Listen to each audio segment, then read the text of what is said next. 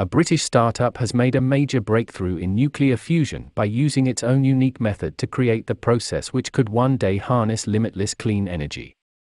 Oxford-based company First Light Fusion achieved the stunning reaction using a unique method at its laboratory in Kidlington.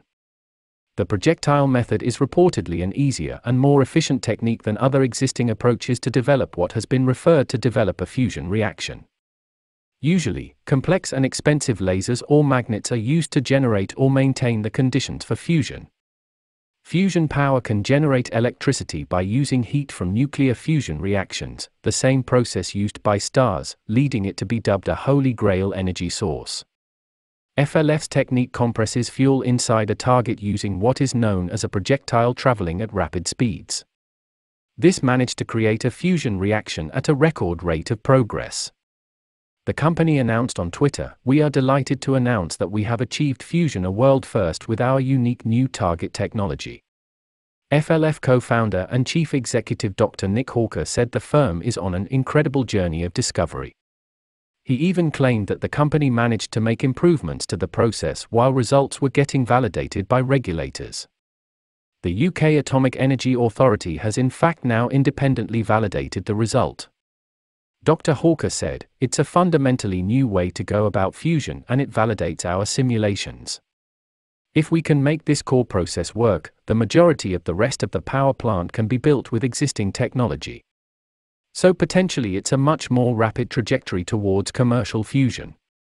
Science Minister George Freeman praised the trailblazing company's triumph on Twitter. He wrote, "Congratulations to First Light for a stunning achievement, the world's first fusion validated by the UK Atomic Energy Authority." Business and Energy Secretary Kwasi Kwarteng also hailed the achievement. He said, "First Light Fusion's British-born technology could potentially revolutionize power production in the coming decades. That is why this government is investing in UK science and innovation, ensuring that we remain at the forefront of the global scientific endeavor to make safe, clean, limitless fusion energy a reality."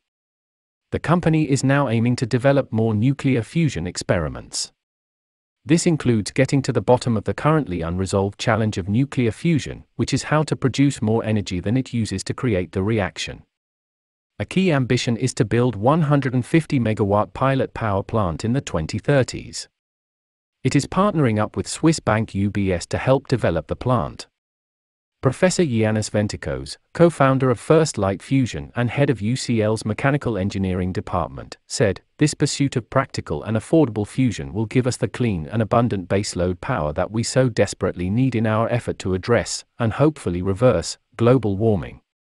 This comes after scientists at the UK's Joint European Torus Jet laboratory broke their own record by smashing together two forms of hydrogen.